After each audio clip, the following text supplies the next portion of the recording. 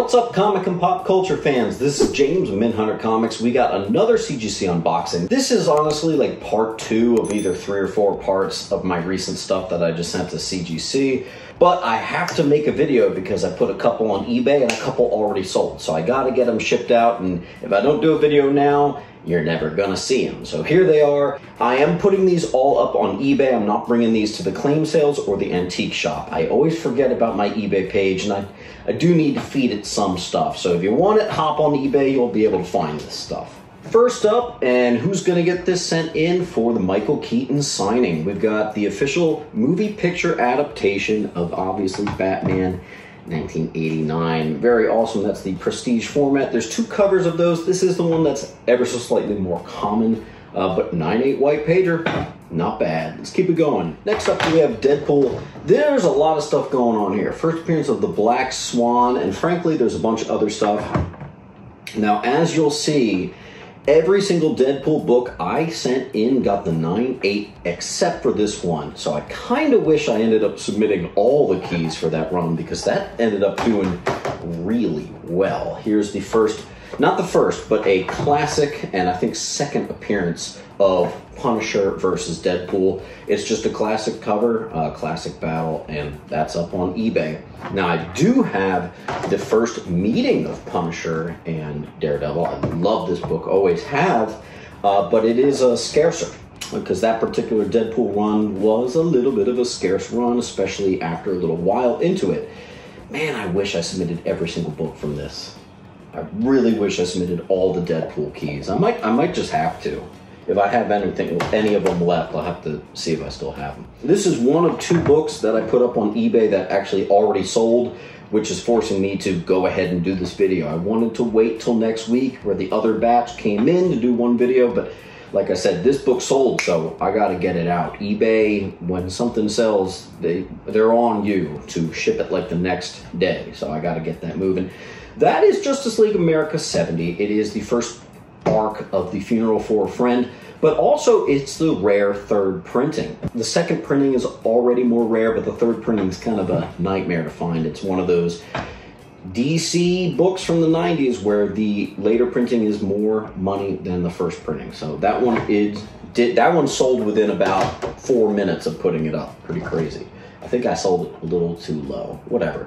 Green Lantern 59, this is not for sale. This is a keeper, but I'll tell you what, if I find my direct edition of 59, I'll put that up for sale. This is going to replace that version. This is the multi-pack Toys R Us pack edition. I have tried to get this particular 9.8 several times. I'm very glad to see that it finally got it. So that is a personal collection book through and through. Unfortunately, I did get a 9.6 on this. I was hoping for a 9.8, whatever. I'm selling it. My 90s Volume 3, as they call it, run is completely 9.8 or nothing. So this one is gonna go.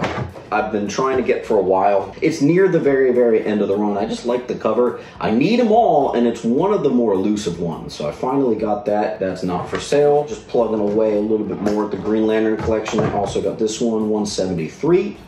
So another one for the PC.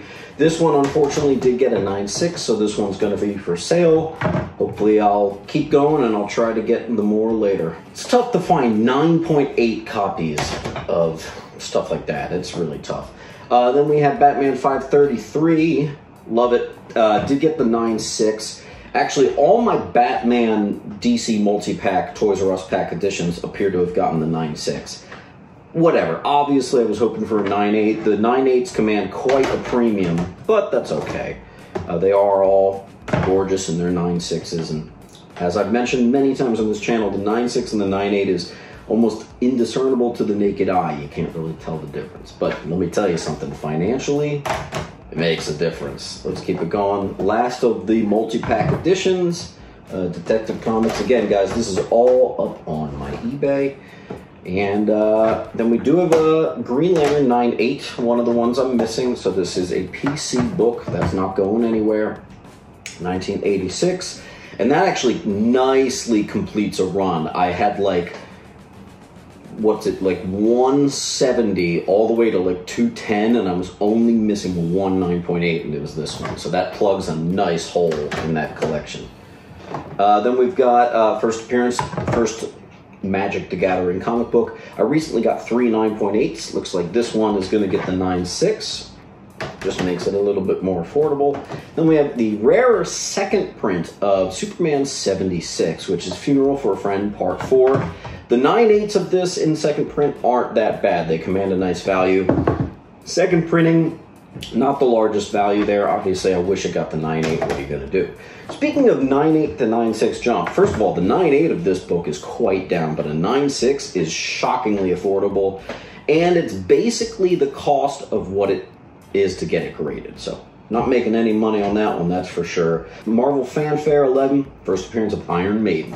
Now, one of the best books from the whole batch is in 1992, DC Comics did an Action 1 reprint. There's 2 of them, though. One of them is a $1 reprint, and it shows $1 here, but there's a very small percentage of these reprints that actually have the original cover, the 10-cent. They actually called it and switched it over to the $1 pretty early on. So if you actually get the 10-cent variant, that's got a nice value attached to it, and it got the 9.8 white pages. So I have the 10-cent identical to how the book looked like back in 37, Action Comics #1. That's pretty sweet. That's actually like a $300, $400 book right there. So that's a hell yeah.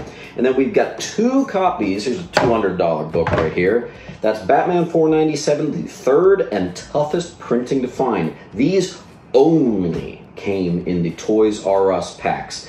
And furthermore, I happen to know that they were always placed near the end of the pack. So they always had a certain wear that would come from being at the very bottom. And you can't get the 9.8 on this book without pressing. If you ever thought pressing was required or not required, this is the proof. You can't get a 9.8 on this book without working on it. Glad to say that the press on this definitely did its job. Third printing. I had 3 total. Last year I sent one to CBCS. I got the 9.8. Both of these did not. These were the 2 that got rejected from CBCS.